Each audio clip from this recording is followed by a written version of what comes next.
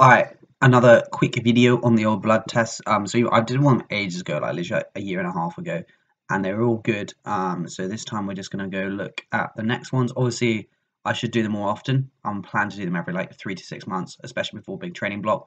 But we'll just go through them, then I'll talk a little bit about them. So anyway, B12 has gone up. It's still a bit poor. But it's gone up to like an okay range. I guess I've been eating a bit more B12, but I should supplement it more. I'm a bit lame.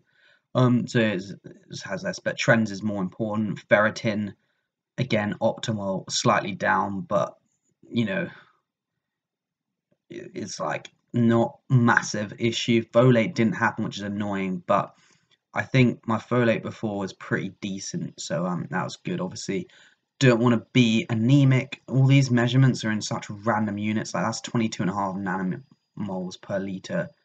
This is in something else, micrograms per liter, so it's a bit hard to keep track. But I guess just look at the range. My HB1A1C didn't happen before. Again, this is to do with diabetes and to see if your blood sugar level, I believe, that's what I think it is. So that's fine. All these things I don't really ever had to worry about, which is good to see. All my triglycerides, etc., all fine. Some people say if you eat a lot of sugar, you have high triglycerides, but alas, mine again, it like looks big, but then the range is like 0.86 to 0.77. So you're like, okay, fair. That's like maybe a 7 to 8% increase, but then on the scale, it's still not huge. And also these change so rapidly that you can't really move, like draw much into it. My liver function is all normal, which is what we love to see. I wonder if there's anything on the trends. Again, I don't really know what these are, so they're probably not the most thing, and my protein thing is fine. Vitamin D is the only one that's bad.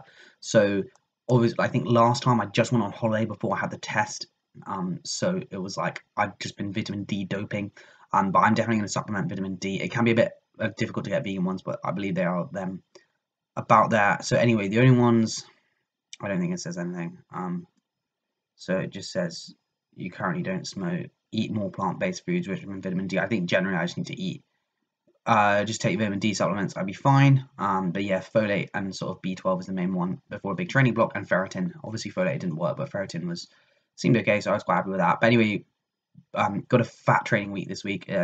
First week of block periodization, which is like 5 VO2 efforts this week, and then 1 for the remaining 3 weeks of the plan. Just supposed to get mega stress. Obviously, I don't have power still because my crank's getting fixed.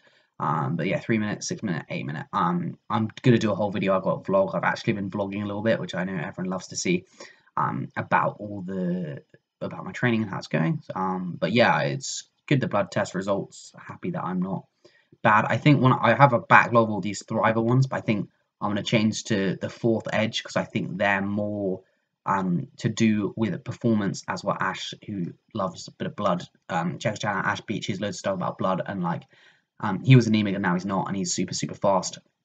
And he has tips on how to do it, but he says like they're a little bit better just because they have more performance things like hematocrit and other things. But obviously with everything, it's like unless you're taking samples, every sort of week or so, every 3 weeks, like you can't see too much. But I guess it's just important to before a big training block to make sure you're not massively anemic or whatever, because then that wouldn't be ideal. So yeah, that's good to see.